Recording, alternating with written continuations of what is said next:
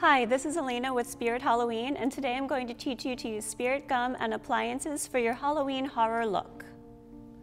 Brush the spirit gum on the back of your appliance and wait for it to get tacky before applying it to your skin.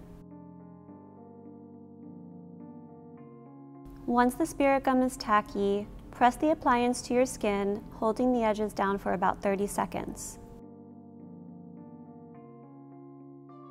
Using liquid latex, brush a layer around the edges of the appliance. This will help give the appearance of it being flatter to your skin.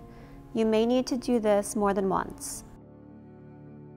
To finish blending the appliances, use a foundation that matches your skin tone. You can also use creams or greases to add a bruised look. I used the Halloween makeup palette from Spirit, which has a variety of colors.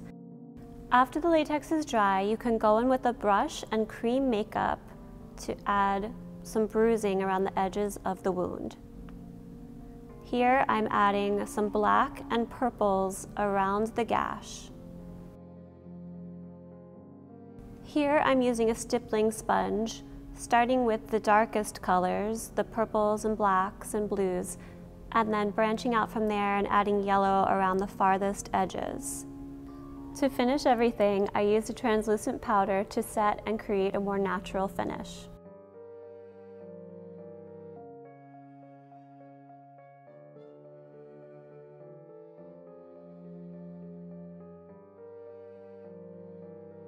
Thank you for watching. To take this look to the next level, check out our blood tutorial video.